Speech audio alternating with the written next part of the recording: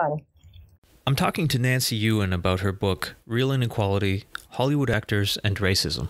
So Reel Inequality, when was the first moment you realized this is a book that needs to be written? I think when I finished my dissertation, I thought, all these voices of actors of color who are already excluded in Hollywood need not sit on a mysterious virtual shelf somewhere that no one will ever read. I felt obliged and responsible and honored to bring those voices into a bigger public. So I knew that I wanted to write the book. I wasn't sure how I was going to approach it, and also because I ended up at a teaching institution with a very heavy teaching load, I didn't always have the time to work on it. But I think that having the many years between kind of doing the research fresh and then coming to a point where I really was able to percolate on what I've found out through field work, through interviews, through reading, through research about Hollywood as an industry on a larger scale, right? Not just kind of hearing the stories, but being able to assess and think about, well, what is going on in Hollywood? Why is it such kind of institutionally discriminatory, hugely influential media, a conglomerate, not just in terms of local, but global. So thinking about that and being able to come to a point where I can actually say something beyond just, retelling stories, but really bringing kind of my own assessment, both in terms of kind of theorizing what the colorblind racism looks like in Hollywood, and also coming up with some real life solutions that I think typically scholars tend to shy away from. We kind of just report what's really bad and theorize how it's bad and why it's bad, but we don't necessarily provide any kind of resolution. And so that was me going out on a limb, but also feeling like, well, if I want to reach a wider audience, which was what I came to after, the years of in between dissertation and book, that was what I was really motivated to do, to really write a book that an everyday person off the street, that I even had high schoolers actually read my book, what they can take away from this book. And one of them is, well, what do you do? Because it's kind of not fair to just say how terrible everything is without kind of giving some sort of empowerment to the reader. Yeah, well, and I definitely want to talk with you more about this idea of your audience and what you've done, because I found one of the biggest strengths I found in reading it was the way that you kind of every thought that I had, you seem to have anticipated in the next subsection, which I think is really interesting, because oftentimes theoretical arguments that are, purely theoretical might go off onto sort of tangents. And as a reader, you might be thinking, well, what do I do with this? Or how do I approach the conversation in this way? And you literally have subheadings that kind of point us towards what I think your recommendations would be. So I do want to hear more about that. But first, I'm curious how you found setting up the interviews and how you found people when you approached them about this kind of topic. Were the people you spoke to in the industry generally happy to talk about this, or was this something that needed some coaxing, or what? I think overall people were very happy to talk about it, especially I think actors of color who experience it, just having a sympathetic ear. I think because most of the time they have to, this is what I found in terms of actors of color who experience racism on a continuous basis, that they have to actually play down, their experiences. They can't actually complain, because by complaining, you are not necessarily blacklisted immediately, but you definitely are not invited back into, especially if it's in audition rooms. Like, casting directors kind of remember actors, and I had one actor who said that he had a very successful career, actor of color, had a successful career because he never kind of judged the casting director for asking him to do accents. He was happy to do it. He said he was, well, I don't know about happy, but he was he was very professional. He talked about taking a very professional approach so that the casting director will remember him as someone who is professional and, collegial, I guess, pleasant to work with, so that they would ask him back and for future auditions. Whereas I guess if you were militant or kind of trying to instruct casting directors or directors, they were not happy about that, right? Because it's much more face threatening, I guess, and just thinking about the types of people you want to work with. And so, in other words, playing the race card was not something that they did very often. So then for me to come along and really give them a platform to be able to air out the experience that they have on a continuous basis, I think was good for them. And so I definitely had, I even had actors who said that it felt like therapy. So I definitely, it wasn't much coaxing. For me, it was just a matter of finding enough actors, and I think it took me a while because I used what's called a slow snowball sampling. So I would have a few actors and ask them for continuous connection so that I can then find other actors. But I remember having like a hard time breaking into, let's say, I think it was the African American actors, right? So I didn't know that many, and so to try to kind of break into a population and find enough voices to be able to participate, that took me a little while. But good thing the kind of ethnic theater connections that I had through even my master's program, a master's thesis that I did an ethnography on an Asian American, Pan-Asian ethnic theater group, and through that I was able to get connections with the African American theater groups, and then through that I was able to then find enough actors, and thinking with Latinx and white actors were actually quite easy to find because there are so many of them in Hollywood. I used to joke, like, if you just threw a pebble like on the street, you'd hit a white actor. So that was not an issue, but actors of color were harder to find, but not, obvious. I guess one could use that as a thing. Oh, well, it's really hard to find actors of color, but it's just a matter of finding an in, right? Once I found an in, the snowball happened pretty quickly, but it does take intentionality. So. Mm-hmm. Well, and did you have any experiences where you got sort of pushback about the topic from people that you were talking to, or maybe they saw it in a way that was significantly different than you began thinking about it?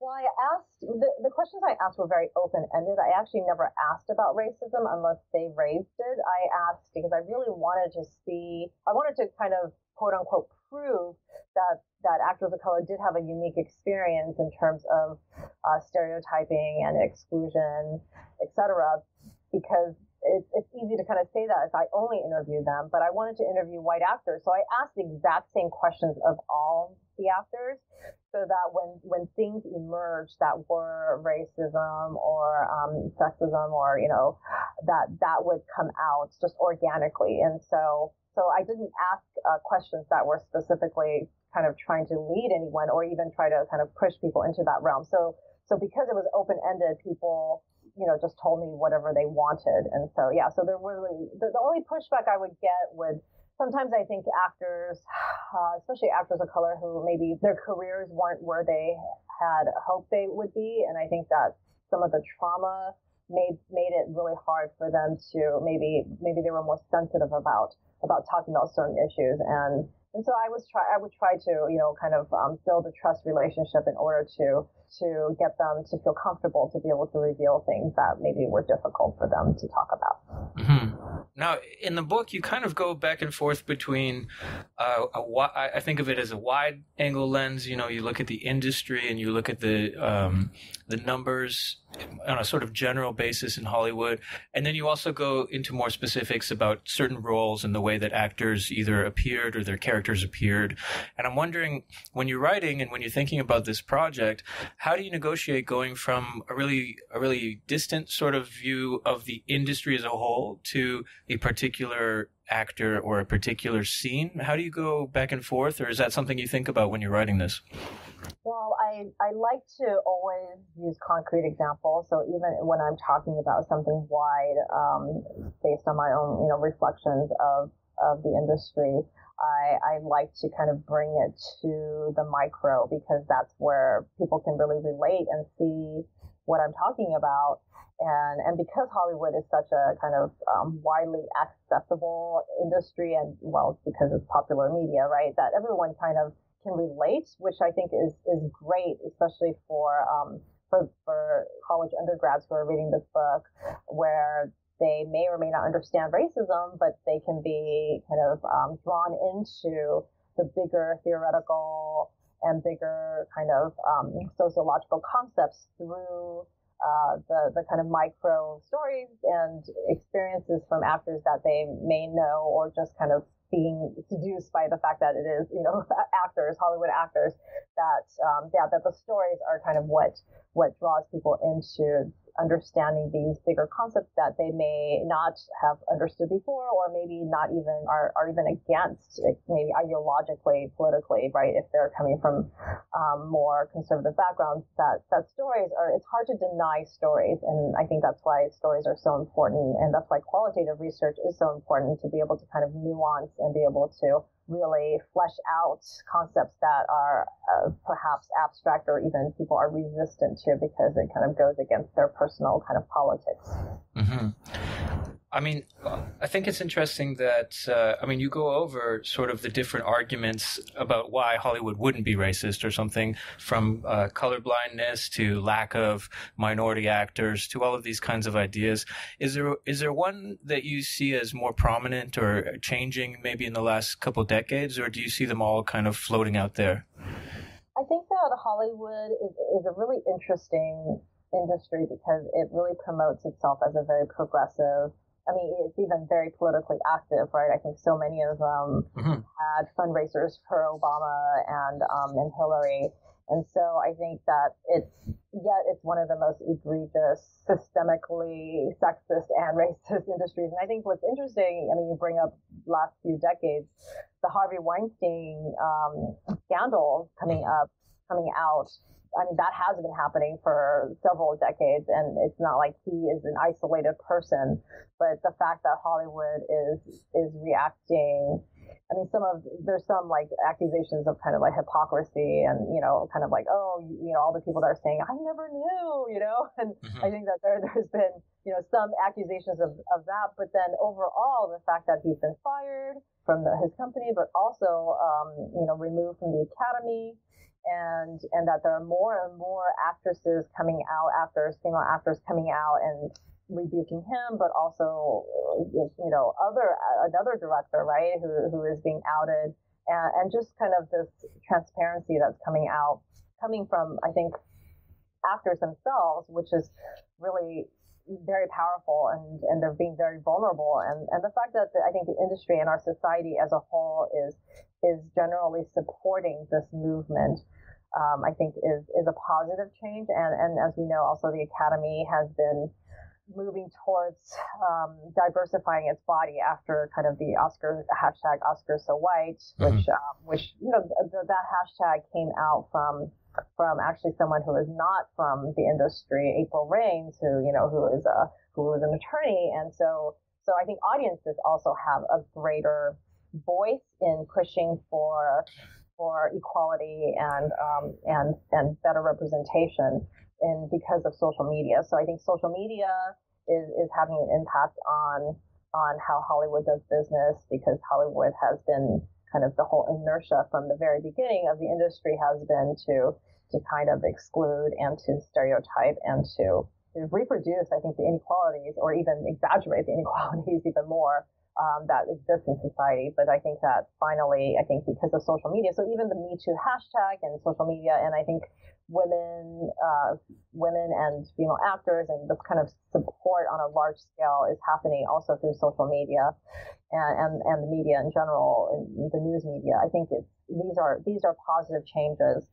Although some might say, like, it's been too long, this has been happening forever, and the fact that it's only happening now is kind of ridiculous, given again that Hollywood is supposedly this very progressive industry, but the casting couch stuff that's coming out is it's horrifying, right? It's horrifying to know that this has been happening forever. But and I think that what's great about, again, Hollywood as kind of a metaphor, or not metaphor, a stand-in for kind of society in general, in which that there are these, because Hollywood is such a kind of loose art world where there's very little accountability and power. The people who are powerful are extremely powerful. And so in any kind of industry that mimics that, I mean, this is, Hollywood is just a stand-in for all that. So, including politics, right? A lot of people have been saying, maybe this will have repercussions on our, keeping our, governing officials, accountable. But we'll see, because it's really hard to kind of overthrow power. So, but yeah. I think that Hollywood is taking a good step towards that. Yeah, well, I mean, it is interesting to see how things are changing. And this kind of ties back to the question I asked earlier about the specific stories versus the more general narratives or ideas, the big picture things. Because, I mean, people have pointed to Harvey Weinstein now and talked about specific actresses dealing with specific situations. And that's gotten a lot of attention, as it should.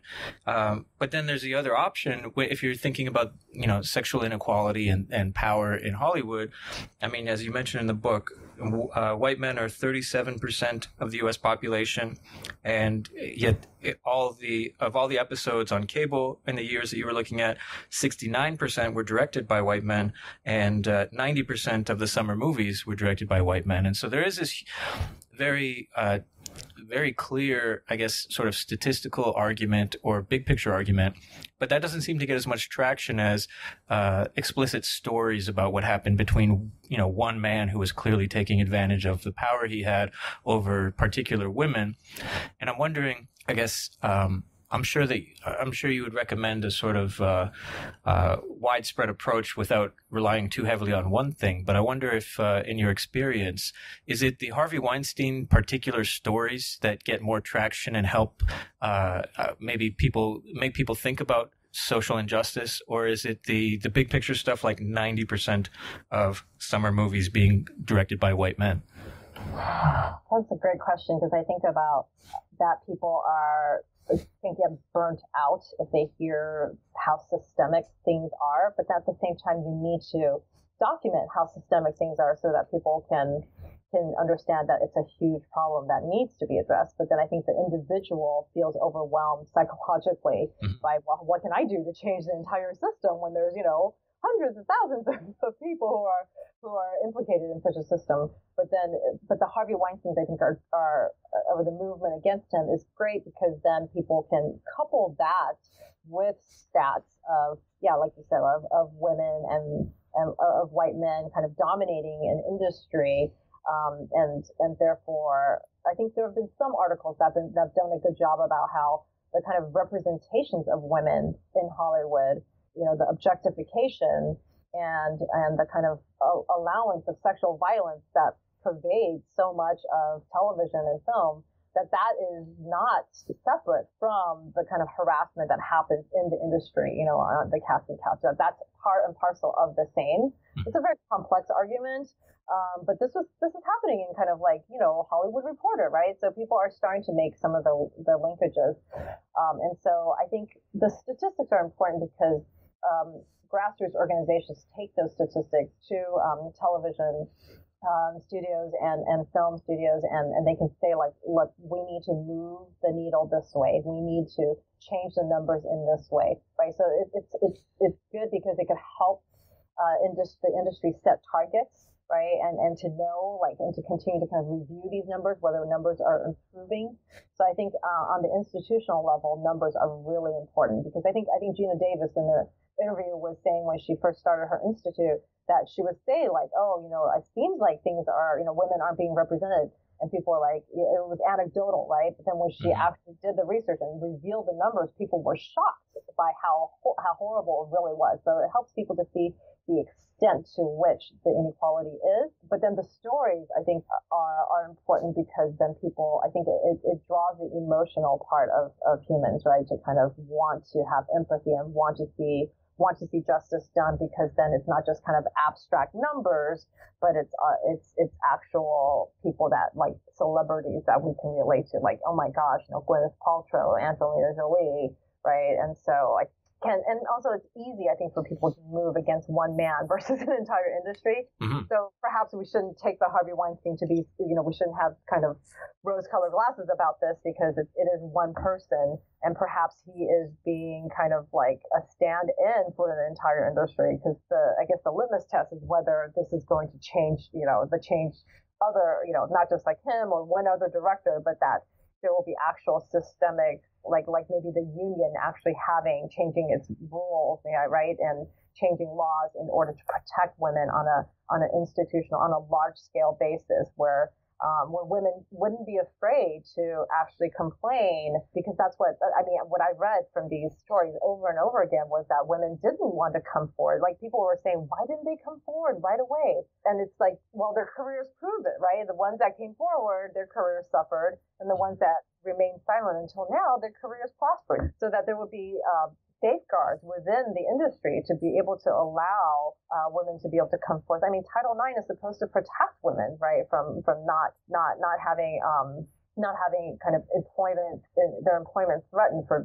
whistleblowing. But I guess in Hollywood, that is just because it is, again, such a kind of loose industry that is so kind of power heavy, that women are very much exploited, because so much of the kind of negotiation is happening literally in hotel rooms and Harvey Weinstein cases, but I think it is happening. Like, I've had meetings with Hollywood folks, if I wanted do consultations, and we meet, informally in coffee shops and such. Hollywood doesn't do business the way that I guess maybe a corporation, a standard corporation would do in terms of offices. Like, there's kind of a very loose web of the way that business is conducted. And I think that casualness can lead to more and more corruption. And so I think that there needs to be systemic, approaches to changing it, and not just kind of, the one person, let's just take care of this one person. Mm-hmm. Well, and as you mentioned in the book, right, it's a creative industry, and so there's ideas of freedom of expression and this kind of stuff. And so, like a corporation wouldn't be able to put out a call for a, black CEO at least 6 feet tall or whatever, because that would be discriminatory, right? But in Hollywood, you can get these very specific ethnic categories and for casting purposes, because you can simply say the story I want to tell involves a Latina, or it involves a white woman who's between this age and this weight and all that kind of stuff. And so I guess in your opinion, how do you measure, or how do you negotiate the idea of freedom of expression and not telling people what they must write about, and they're not interfering, I guess, with their creative process, but also encouraging, this kind of image of Hollywood that we have, of primarily white and primarily certain characteristics of sexuality, of ethnicity, and all of these things. How do you encourage that while also not impinging or impeding the creative rights?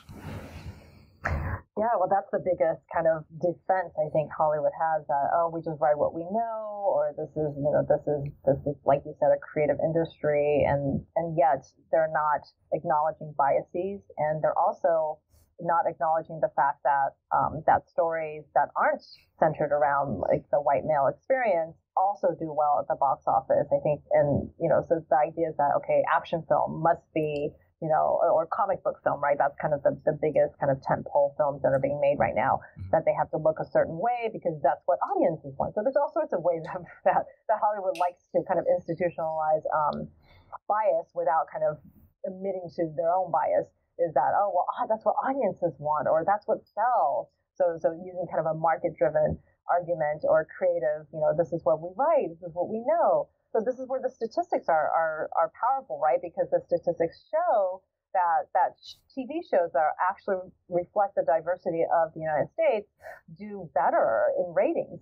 And yet they're still kind of hung up on this mythology of, okay, it needs to be a white cast because the Midwest, the middle American audience is white and conservative. But, we don't even have that middle American audience, and, that demographic is changing, right? And also, people of color tend to consume media at higher rates than their population percentages. And also it's the assumption that white people don't want to see people of color, and that's not true either, right? Because there are more babies of color being born. So our white youth are also growing up amongst youth of color. So just their peers are not the same either. So audience tastes and audience demographics are changing. And yet they're still hung up on that. That's why, the statistics are important. And also, I think that another solution is that we need more creatives and decision makers and people behind the scenes of color, right? And as well as people who are just more comfortable telling those stories, because that really is where the future is. And it doesn't impinge. I think it's this kind of false dichotomy of creativity on one side and diversity on the other, right? Because we look at Moonlight. I thought Moonlight was one of the most creative and fantastic films I've seen in such a long time.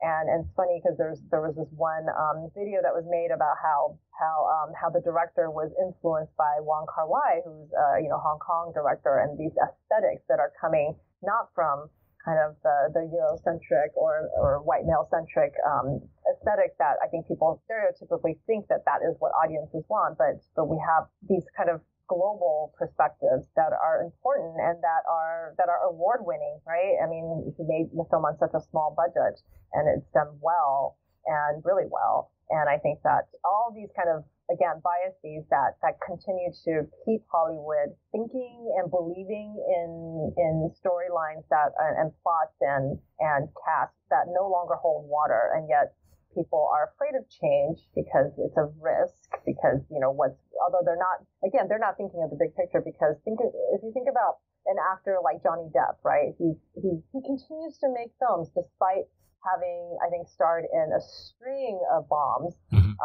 Yet they continue to kind of return to him because, that's Johnny Depp. He's a big star. He's gonna make money for us. But they give him so many breaks, right? Whereas if one movie with an actor of color fails, then it's kind of like, oh, well, it's because it's an actor of color, or that people of color just don't sell. So the kind of standards that are used to measure success versus non-success, and the fact that a lot of times marketing isn't being put into projects that they believe aren't going to do well, and it destines them to failure. So there are a lot of systemic decisions that are biased that then continue the system to continue on, as it is, the status quo. But again, that needs to change, because if it doesn't, audiences are already starting to kind of make their voices heard. For example, Scarlett Johansson in Ghost in the Shell, there was a big controversy because she was playing a Japanese character, but of course their rationale was that, well, we need an actress like Scarlett Johansson to kind of carry a film, but then the film didn't do well, and I think for the first time a studio producer was willing to admit that perhaps it was because of the whitewashing controversy that it didn't do as well as they expected, that in fact audiences aren't okay with white actors playing characters of color.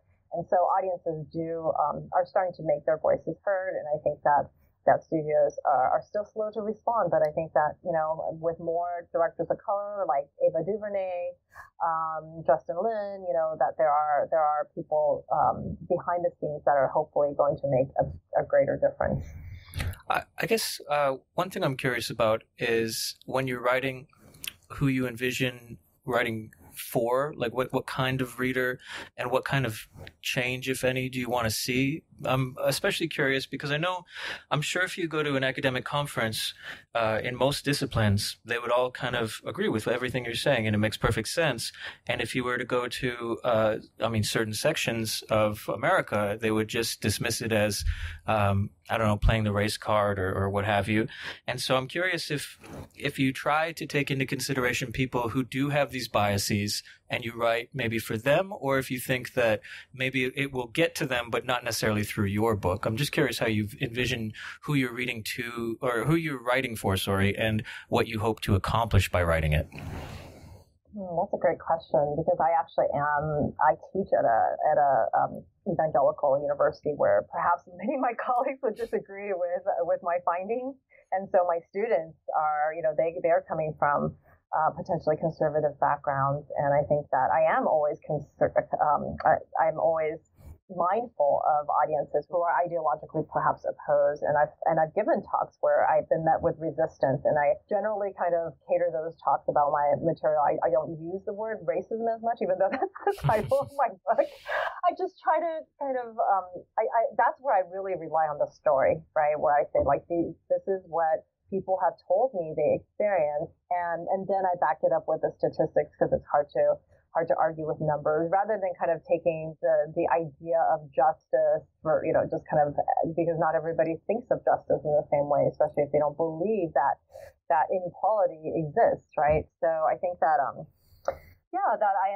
think that I like to think that my book, because it is a blend of story and statistics, that it's because it's social science, that it's harder to argue with data. But of course, if you are completely ideologically opposed, you can take all the stories as just, I don't know, people complaining. But I feel like that's why it's, when you hear, this is the whole kind of Harvey Weinstein thing, right? When every woman kind of tells the same story, it's really hard to kind of, I don't know, for me at least, if you're a person that is at all compassionate and empathetic, to kind of take all these stories that are repeats of the same things over and over again, like being told, you need to be more Black, you need to be more Asian, like that I feel like it's just offensive to me in general, right? And some of the more egregious, like I had one actress who, the name of her character in this blockbuster film was a racial slur, right? It was an Asian racial slur. And so for her to, for anyone to think that that's okay, they're maybe too far gone for this book, but anyone who, is at all thinks of themselves as not racist, or at least wants to see kind of racism eliminated in society, I think hopefully can learn something from this book. I mean, I've actually had actors of color who have been in the industry, who are veterans, who have experienced racism, actually get stuff out of the book, because I try to give historical context and also kind of systematically break down things that maybe they experienced but they haven't had put a name to. So I didn't have all these things in mind. My main goal was to write a kind of generally accessible, where I was just really focused on my language, where I really didn't want people to be turned off by academic language and jargon, because I think that, or they just tune out, right? So one of my students who confessed to me that even though she was a senior, she's like, I don't like reading college books and articles. But she's like, but I really enjoyed reading your chapter. This is before I submitted fully my manuscript. She's like, I really enjoyed reading your chapter. I wanted to know what happened next. So that was encouraging to me, right? That the language would draw people in who are curious about the industry and maybe curious about, inequality. Mm-hmm. Well, that said, you do rely on a number of scholars in here, although, I don't think the language is inaccessible by any means. What scholars or what theories have you found most helpful for thinking? Maybe not necessarily explicitly using in your work, but for thinking with. Yeah, so I do have a chapter on colorblind racism, and I try to explain it as simply as possible. I mean, colorblind racism colorblindism is already a term that I think is thrown around in society. I don't know if it's always used correctly, especially since I think sometimes it's used positively, whereas, scholars like Omnia Wainan and Bonilla Silva, Eduardo Bonilla Silva, who is the current president of the American Sociological Association, these scholars really break down racism in all its kind of nuances, because I think we're in an age where it's so ironic, because I think people who are practicing racism are actually sounding like they're not racist, right? They try to sound like, oh, well, we don't see color, we don't see race. It's the meritocracy, right? Everybody has equal chance. We just want to find, like, one of the agents top agents in talent agents in Hollywood that I got to speak to, said I'm not interested in diversity. I'm interested in brilliance, right? That it has nothing to do with a person's, background. It has everything to do with their talent. And that's such a convincing argument, right? That, why should we care about, isn't that racism to care about a person's skin color, or to cast someone just based on that? I remember when Hamilton was under fire, the musical Hamilton was under fire for casting, actors of color, right? Because they were accused of being racist, right? Which is just so ironic, because I feel like, everything in Broadway has been the other way around. But I think that, to be able to use this theory and to really apply it, people use the language of meritocracy, and I was able to kind of apply it to other things, like what I've already mentioned in terms of market forces, or people's creative minds, that these are actually forms of colorblind racism, because people are not acknowledging that there is bias. There is already bias in choosing projects, what to fund and what not to fund. There's bias in what you write. If, you can grow up in New York and you're going to write an entire cast, in New York of white women only, right? Mm-hmm. So there's bias, and people are not acknowledging. I think if they just acknowledge the bias, that would be the first step into thinking, okay, well, how can I maybe change this character's race or change this character's gender? And I think that colorblind racism, the concept and the theory of that is so helpful in kind of really identifying how Hollywood gets away with reproducing racism and sexism through these use of languages that make them sound like they're actually colorblind when they're not.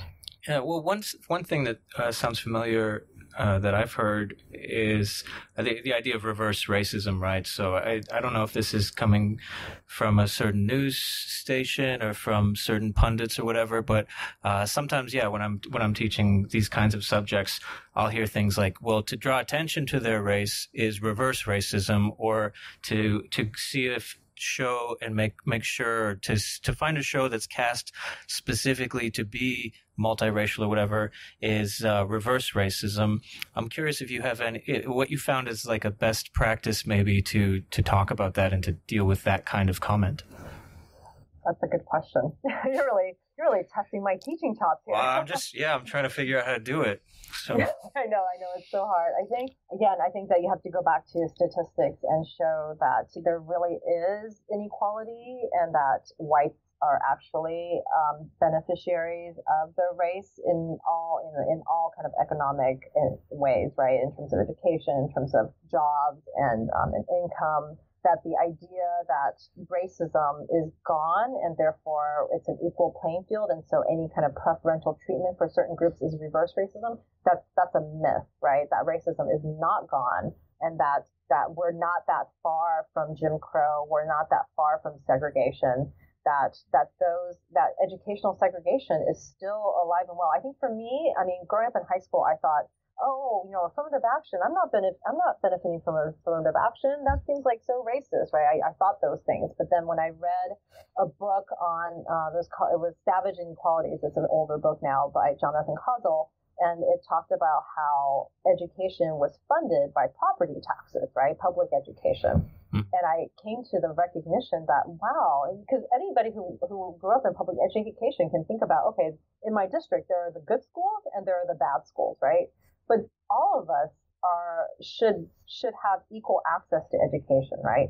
And so the knowledge that rich people who live in richer neighborhoods get better schools than people who live in poor neighborhoods. That to me was, wow, that just blew my mind, because that was like, well, of course we need affirmative action, because that's not fair that because I got to, go to a better school than this person, that therefore I get to go to a better university and have better life chances. That to me was just so clear as day, right, when I read that.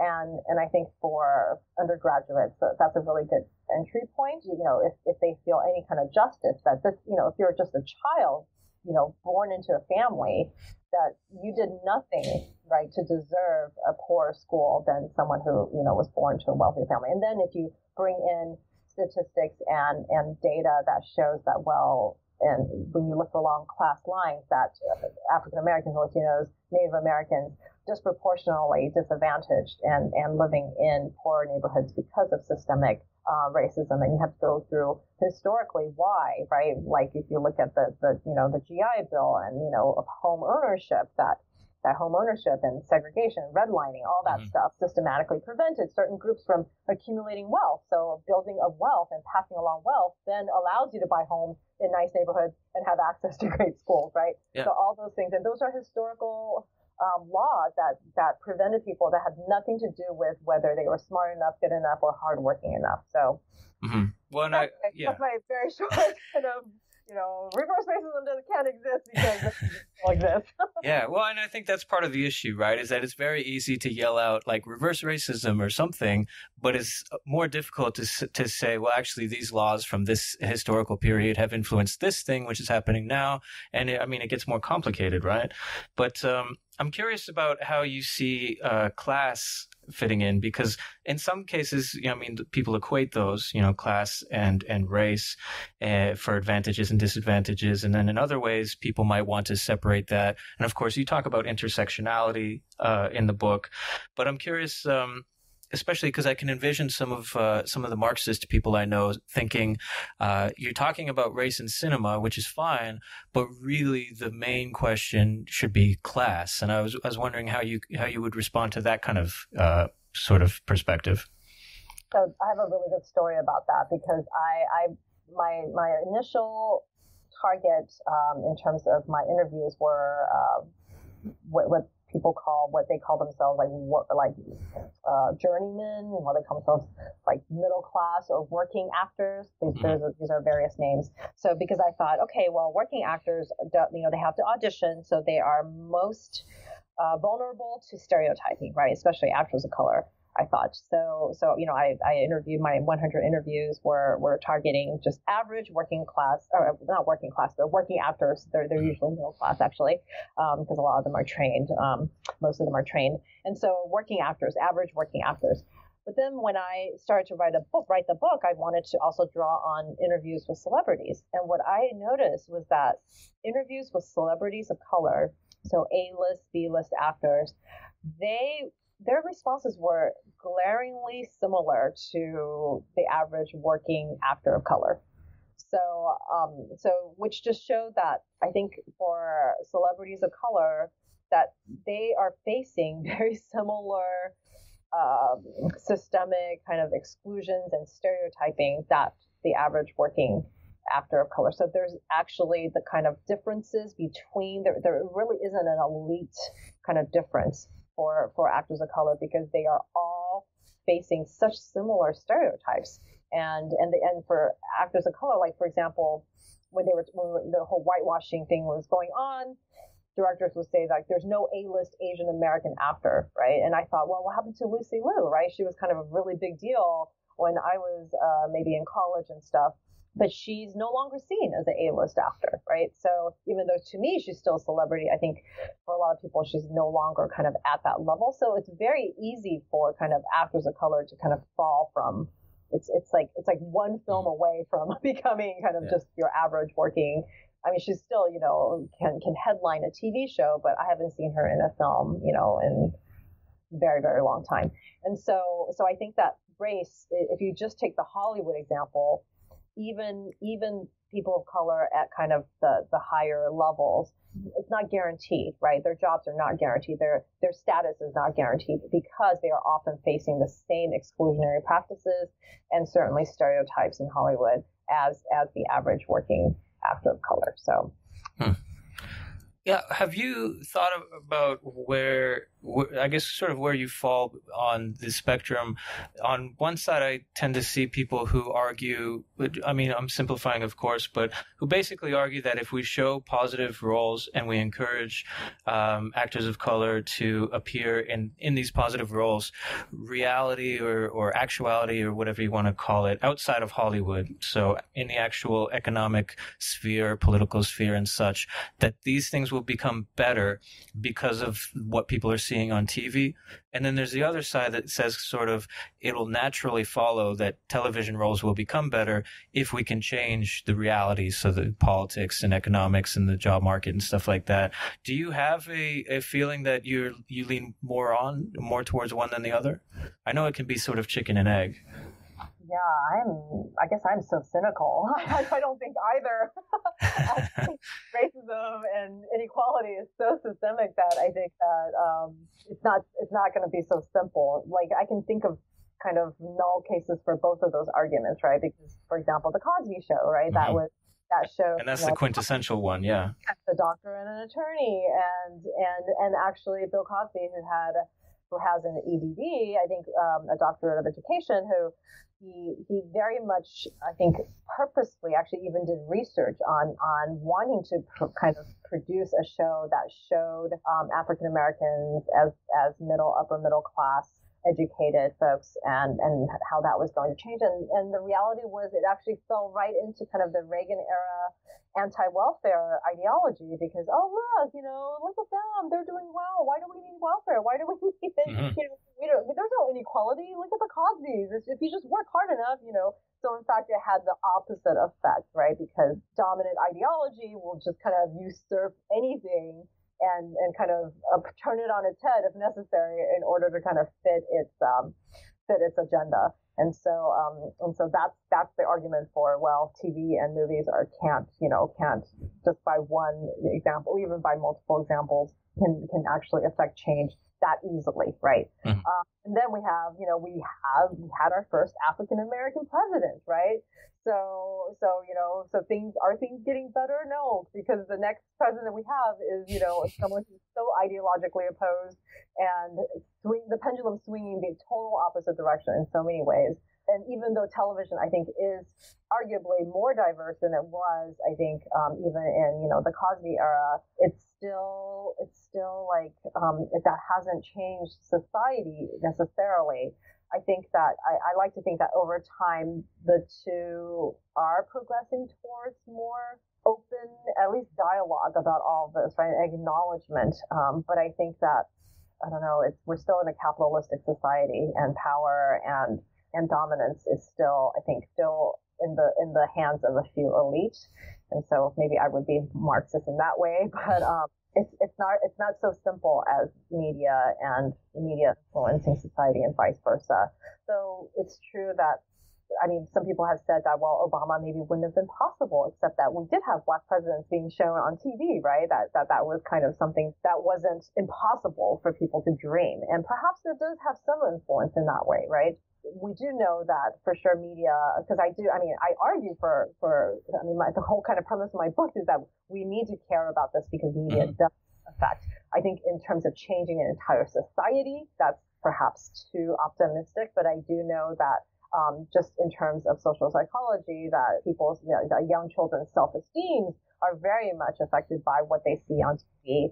And so perhaps the idea that future leaders of color, are made if we do have more representations of that on media, especially if people are not seeing any in real life, and that the only maybe people that they can see is on television, and films, does have a positive effect. But being a sociologist, I'm cynical because, if you think about even Hollywood, we haven't improved that much in terms of numbers. We've improved a lot, but even post civil rights, I think I put in my book that there were actually civil rights lawsuits that were being written against Hollywood, but then that was like in the 70s, right? And that was squashed by lobbyists and by studios having power. And I think that we really haven't seen a lot of improvements in terms of actual legal movements against Hollywood's kind of biased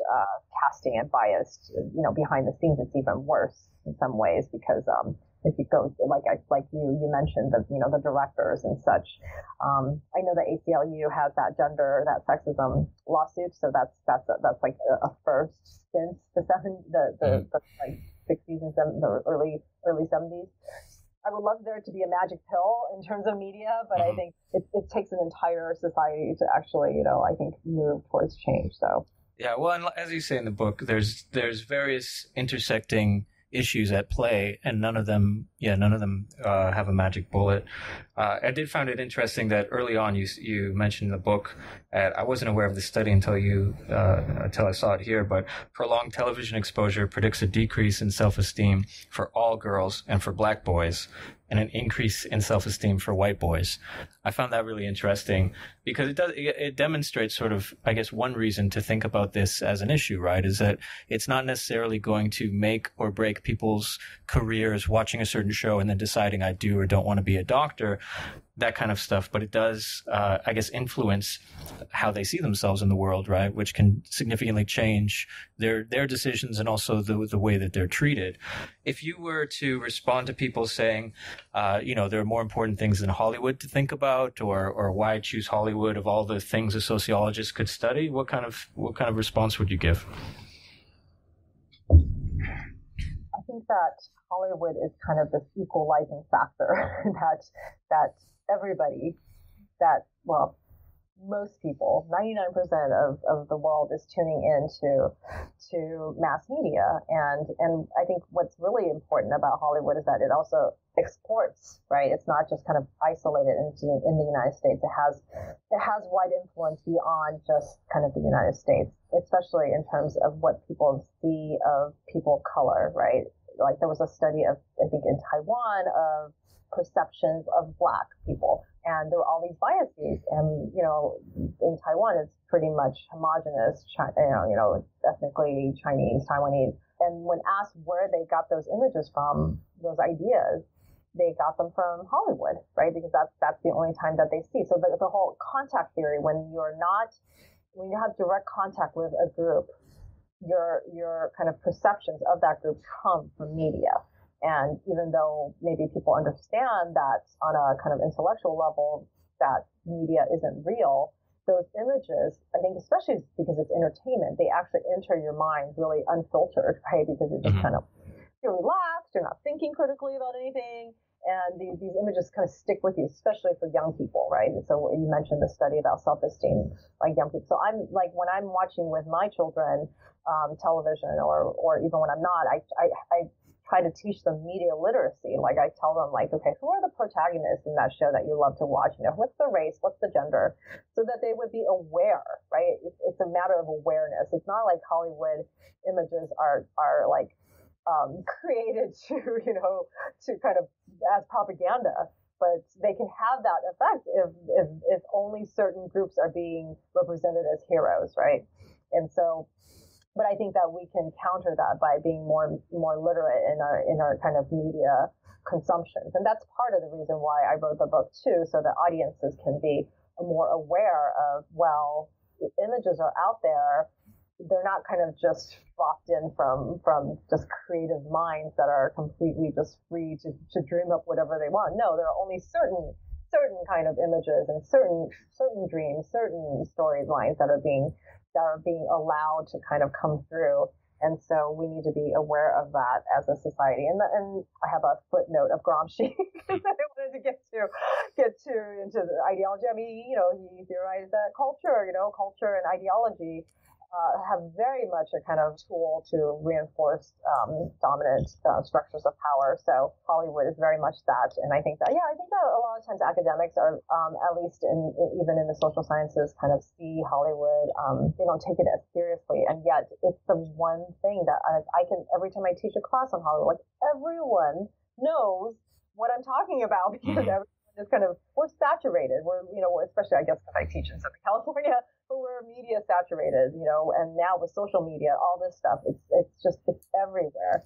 And so, and especially learning about fake news. Now we have even we kind of only consume media that affirms our ideological positions, right? And it's a very kind of dangerous time that we live in, I think, in terms of if we're not aware of how media can bias us. So yes, I think that it's important. I think as someone who is interested in kind of public scholarship, I kind of don't care really what academics about this.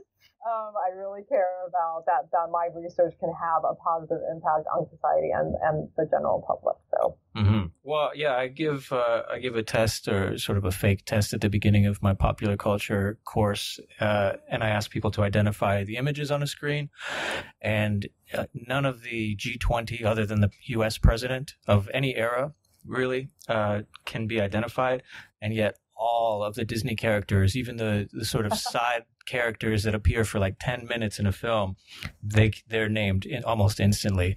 And then that usually explains, without me having to say more, why this kind of stuff is important or why we ought to think about this.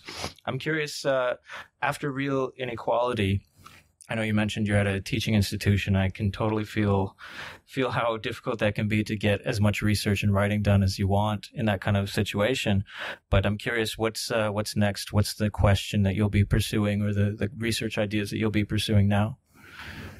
Well, I think last month we came out with, 10 years ago, well, about 2005, 2006, in graduate school, me and a few of my friends who are interested in Asian American issues, we came out with a policy report on Asian Americans and Pacific Islanders in television.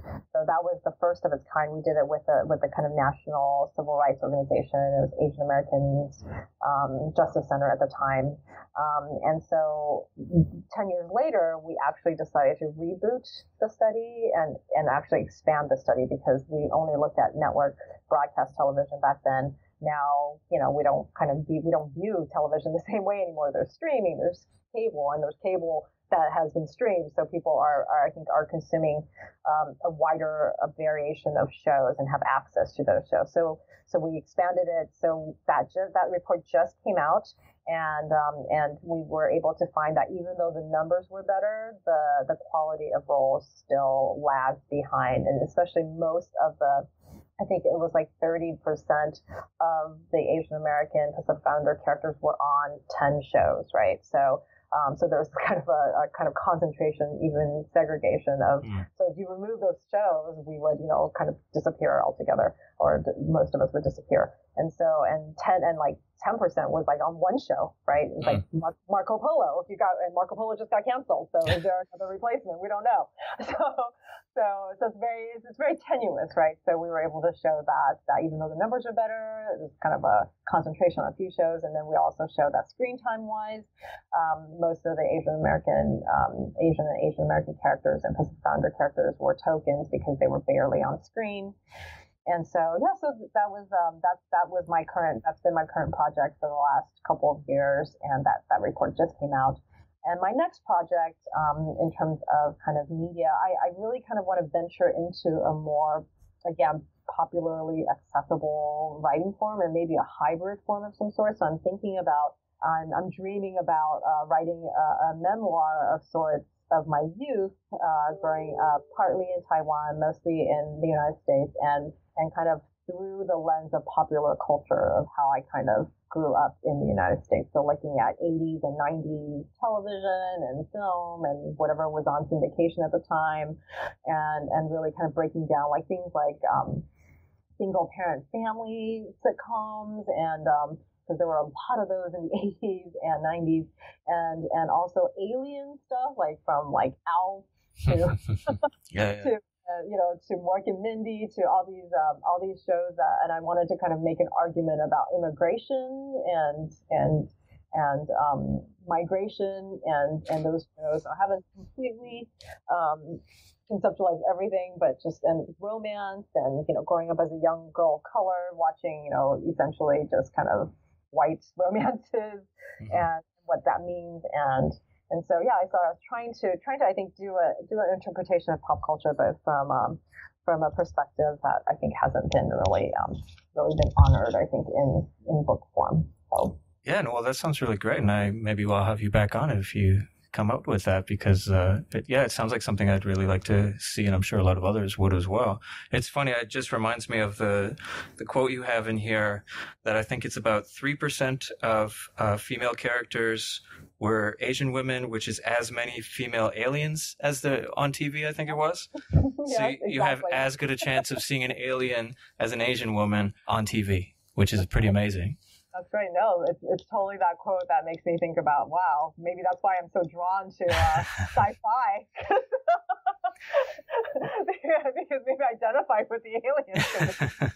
They're about the same as we are. So yeah. I think it would be a great project, and I do appreciate how you take a qualitative stance and a quantitative stance, and demonstrate a kind of nuanced argument about Hollywood that a lot of the time I find one side is far heavier than the other, and I think you do a good job of what we were talking about as individual stories or narratives, but also big picture statistics and that kind of thing.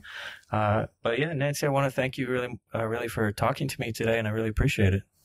Thanks, Chris. It was fun.